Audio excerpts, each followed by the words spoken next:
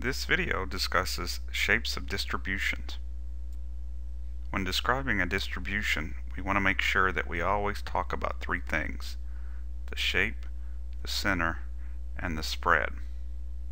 Does the histogram have a single central lump or several separated lumps? Is the histogram symmetric? Do any unusual features stick out? We'll look at some examples of these. Now here's some common distribution shapes. We have the bell shape. This is the triangular shape. Uniform, what's called the reverse J. The J shape. Sometimes this is known as an exponential growth. This would be a exponential decay.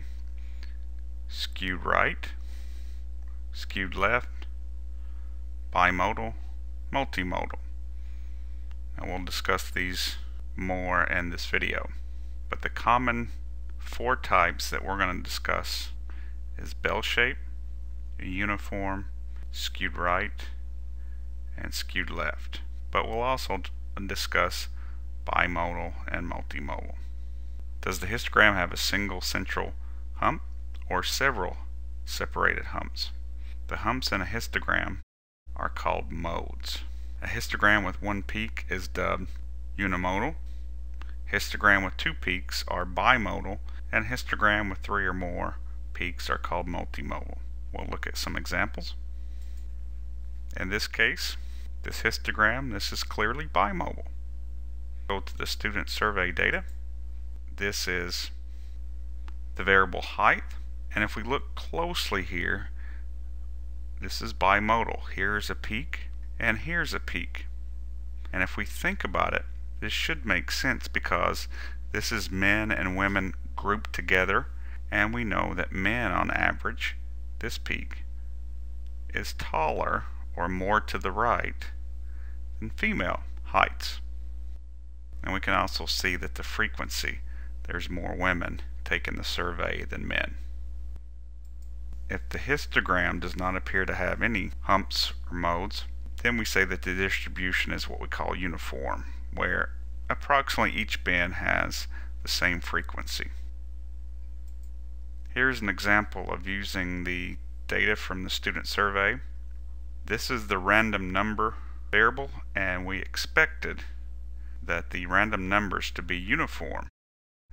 If you remember the question asked pick a number between 1 and 10, and as we can see, most people pick 7.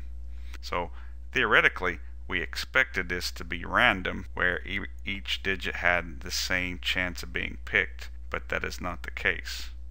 Most people pick the number 7. Is the distribution symmetric? If it is symmetric, then roughly along the peak, the left-hand side of the peak is approximately equal to the right-hand side. So the shapes of each of these bends to the right of the peak should be about the same, or approximately the same, to the left. It's the mirror image, so if we fold this over to this, we expect them to be about the same. Now this is the height, but this is separated for just females, and this would be approximately symmetric. We'd even probably say that this is bell shape. Let's look for the males. So we can see that the males have a different center, and this distribution is roughly bell shape also, and symmetric. The thinner ends of a distribution are what we call the tails. Now if one tail stretches out further than the other, then we say the distribution is skewed. Now we have two types of skewed, skewed left and skewed right. This is an example of what we call skewed left. If we find the peak and we draw a line out here, this would be the left tail, this would be the right tail. So this would be an example of skewed left. This would be an example of skewed right. This right tail is longer than this left tail. Here's an example of using the student survey data. Age. Clearly, this is skewed right. The right tail is a lot longer than the left tail. Now if we separate this variable by gender, male and female, let's see if it changes the shape. Here's female ages. There's males.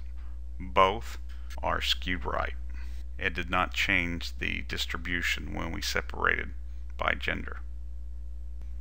The next thing we want to look at is there anything unusual about the histogram, about the distribution? Are there any what we call possible outliers? And that means values that are away from the rest of the body of the distribution. And this can be identified by if there's any large gaps.